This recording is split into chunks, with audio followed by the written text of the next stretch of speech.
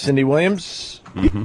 All right, we'll do Cindy Williams, too. There's a bunch of these, but we're going to try to move on a little bit. But uncomfortable moment with Cindy Williams, who played, what's her name on that show? Shirley. On Laverne Shirley. Feeney. Yeah, well, Laverne was more the dykey one. Yes. And Shirley Feeney was the one who was kind of quiet and prissy. But it turned out that the Big Ragoo would come in, and she only liked if he were unshowered to straddle her face and throat fuck her. Shirley Feeney loved being throat fucked by the Big Ragoo after a bike ride, because his asshole was notoriously knotted and hairy. He would sing rags to riches and punch her in the face while she blew him. Must have been a lost episode. Yeah. I don't remember that one. Yeah, she'd go 2 knuckles deep in his fucking guinea keister. Big Ragoo. Yeah, the Big Ragoo. You dump in her fucking mouth. Oh yeah, he would actually hold her neck and throat fuck her, and then come all over Laverne DeFazio's sweaters. He was actually asked to leave the house one time because he wiped his asshole with the L on her sweater in a fit of rage. And one very, I don't know if it's a coincidence or something, he made an exact duplicate of the L in cum as he just spewed. And then they went to the pizza place and he took a shit in Mr. DeFazio's pizza dough. They had to close the restaurant down because of health code violations. The health inspectors found feces in his pizza dough. Because the Big Ragoo took a big hairy shit. Well, the Big Ragoo took a fucking a hangover shit, a watery hangover shit in Mr. DeFazio's pizza dough. Shit. That's how it went down, huh? Yeah, it wasn't even a solid one that Mr. D could go in there and ladle out. Yeah. It was a fucking liquidy one that got baked into 5 or 6 pies. People were getting sick. Somebody finally recognized corn and peanuts. No, wait a minute. And some Big Ragoo ass hair. There was some curly ass hair with a fucking W. The Wrangler thing came off his jeans as he was shitting.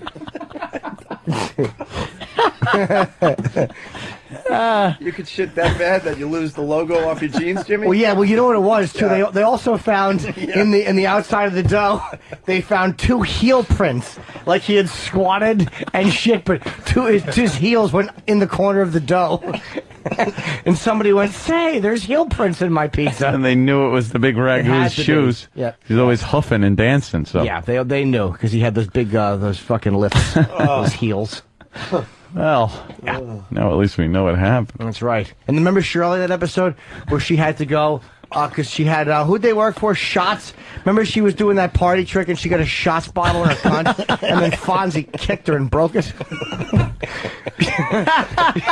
She was doing the put the beer bottle in the cunt trick, and then fucking Fonzie was practicing his taekwondo, and he kicked her right in her fucking bunt, and broke the bottle in her snatch. That was an ugly one. Cheryl, she said, I'm bleeding from the baby maker. How do you not remember that? How do you not remember that? From broken shots bottle, yeah. Yeah, and that's when I Fonzie remember that kicked. one. He's like, hey. Fonzie kicked it, yeah. It was right after the shark jumping episode. I'm going to kick in the cunt. And that was it. Yeah. After that wonderful setup from Jimmy, reminding us of some of the great Laverne Shirley episodes, here's Cindy Williams. So what have you been up to, Cindy? Nothing, as you know. Otherwise, why would I be in Has-Been Corner? Oh, wow. Why did we jump right to this part? Yeah. E-Rock, explain yourself. Because... Come in here so we can make fun of you. Come on in here, buddy. Good. Hello, E-Rock. How are you? Hey, didn't you used to be in that exercise commercial, Body by Cake? Okay, first fat joke out of the way. No, you started the bit by introducing Has Been Corner, and she accused you of stealing it from Andy Kaufman. You said yes. Which I was, because the beauty of Has Been Corner with Cindy Williams, I'm a huge Andy Kaufman fan. She was on Has Been Corner when the great Mr. Kaufman did it. Well, that first... And now you fast forward, and that time is a bitch. Now she's a has-been. But at the time, she was laughing her ass off as Andy Kaufman was making someone very uncomfortable as he was doing it. That first part was just a little banter back and forth, but this is where it really started to... Get depressing for her? Yeah. Okay. It got a little too real for her? Yeah. Yeah. So what have you been up to, Cindy?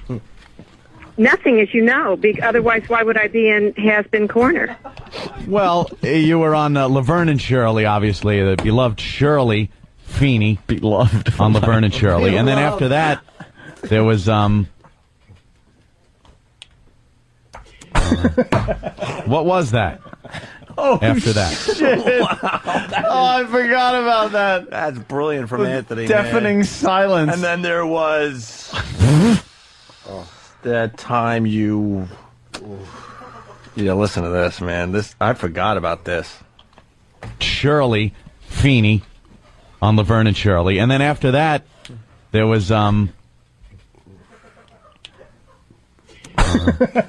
what was that? After that. There was 2 kids. Oh, the 2 kids got in the way? Yeah. That's going to be your excuse? Well, do you resent them? Do you oh, shit. That's going to be your excuse? Wow, this is just vicious. We were really mean back then. I love it. God, I love it. After that. There was 2 kids. Oh, the 2 kids got in the way? Yeah. That's going to be your excuse? Well, do you resent them? Do you resent them for that? Totally. Because you were... Totally, but not as much as I'm resenting you 2 right now. No. What? This is all fun, right? So, Cindy, seriously, what have you been doing in the last 20 Nothing. years? Nothing.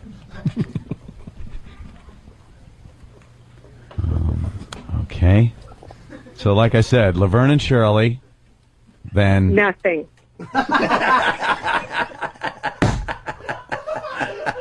Ooh, was she mad? Laverne and Shirley, and then nothing. You know how huge... You know how huge that Laverne and Shirley show was back in the day? Yeah. And she was in American Graffiti before that, right? It was a big drop-off after that. She was in a movie called The Conversation, too, with Gene Hackman, directed by Coppola, I believe. Little picture with Gene Hackman, directed by Coppola. And Robert Duvall. I believe she killed Robert Duvall in it, or had him killed. Really? Hold on Yeah, a minute. a little movie called 1974? I'm guessing. Let's say hi to Dano in Kentucky. Dano. Good morning, boys. Good morning, Dano. How's Jack Lord? Happy birthday, Jimmy. Thank you. Hey, I got a question.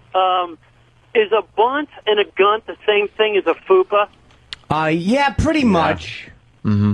Okay. They're all that mushy fat area above the clit and below the chin. Fupa. You boys know what that stands for, right? What? Fupa, you know what It's that all the stands for, flesh around a vagina. Yes. right? Yes. Okay.